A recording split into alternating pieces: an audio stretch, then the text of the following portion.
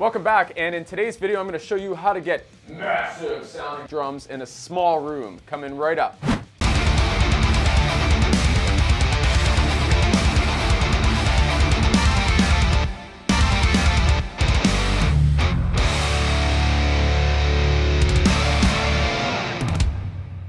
If you're watching this, you know how difficult it can be to get massive sounding drums in a small space because, let's face it, if the source isn't there and you try and record it and mimic it, it just doesn't quite fit. So what are some things that we could look into to help actually expand the width of our drum sound in a mix? This room that I track my drums in is 10 by 9 by 9. Now normally I just have a spaced pair of room mics and I have them up about 7 feet in the air.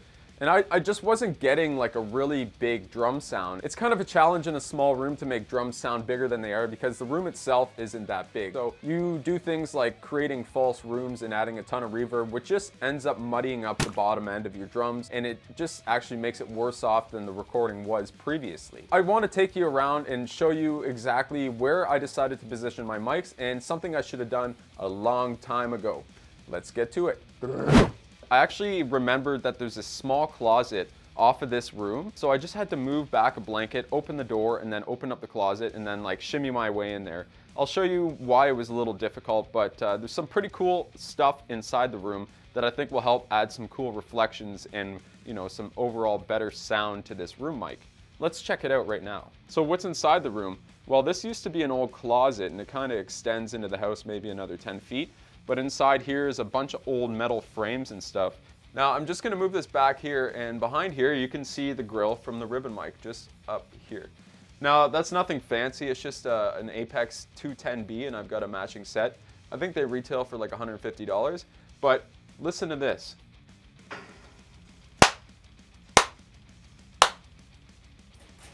So all these springs and stuff here are gonna add like some pretty cool stuff to it. I can't wait to hear what it sounds like. We're out in the hallway now where I position the other microphone. You can just tell what it sounds like already.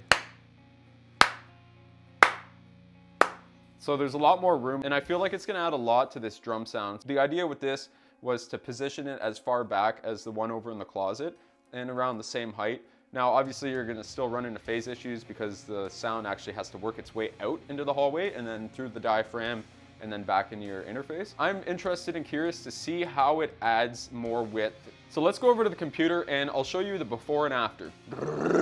I'll show you my settings, and then I'll show you the difference between the old placement and the new placement of the room mics. Let's check it out. All right, so the first thing I want to show you here is what my original room sound sounds like without any processing on it. Here it is here.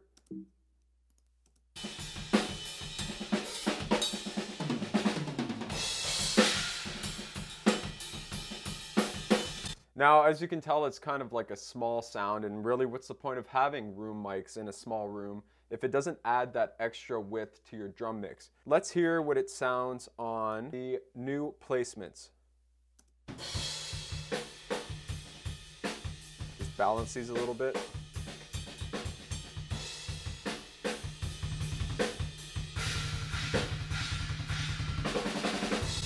Now, as you can hear, it's a lot wider sounding, so let's add on my plugins here to hear how that sounds.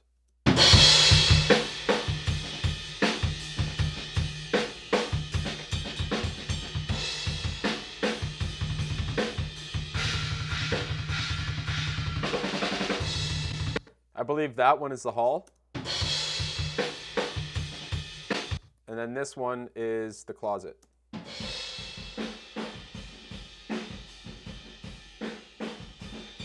And combined.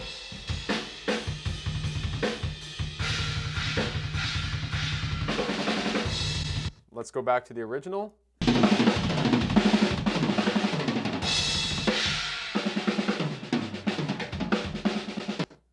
The new.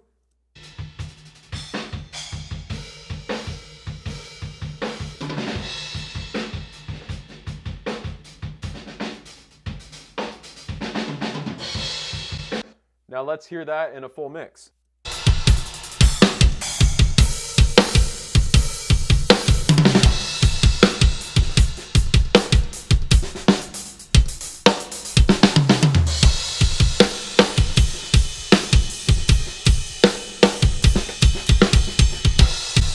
Okay, that's kind of cool, but let's make a even bigger sounding room with these room mics here by adding some reverb. I went ahead and then I routed those into a reverb channel, and then I'm using the Valhalla vintage reverb with the Fat Drums preset, and let's hear what that sounds like on its own.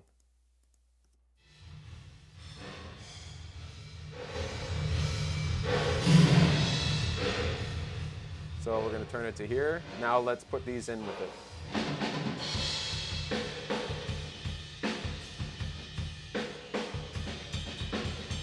Let's add it to a full mix.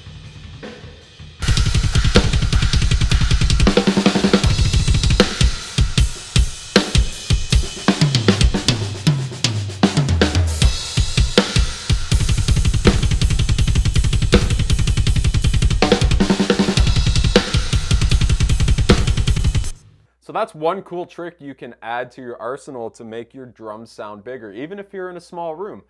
So that's all I got for you today. Thanks so much for watching. My name is Cameron, and I'll see you in the next video.